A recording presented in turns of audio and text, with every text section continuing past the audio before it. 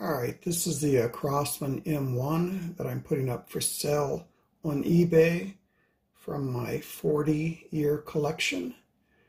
It's the only one I have now. I've had a number of them, but I kept the best. Anyhow, it's a real good example. One of the best things is it has the original magazine. See, the magazine's in good shape. Open the top. There's a reservoir of BBs. The internals are clean and strong to hold the magazine in place, the spring.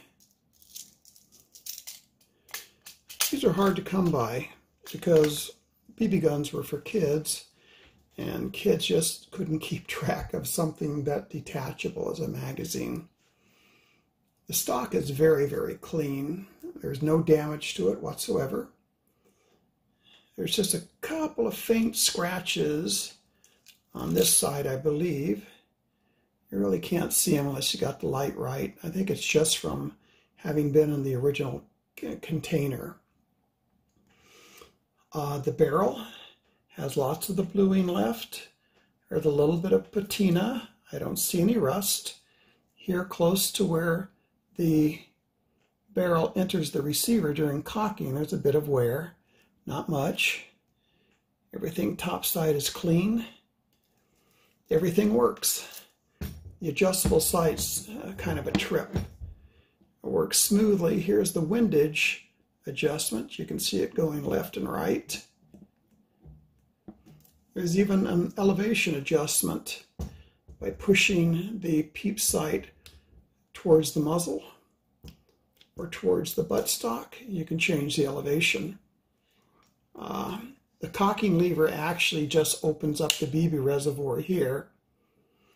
This hole is for putting in Crosman pale oil, which I've kept it lubricated throughout the years.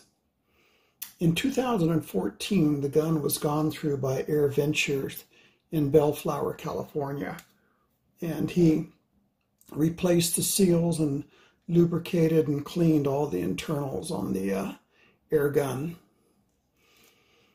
Anyhow, a real clean version of the Crosman M1.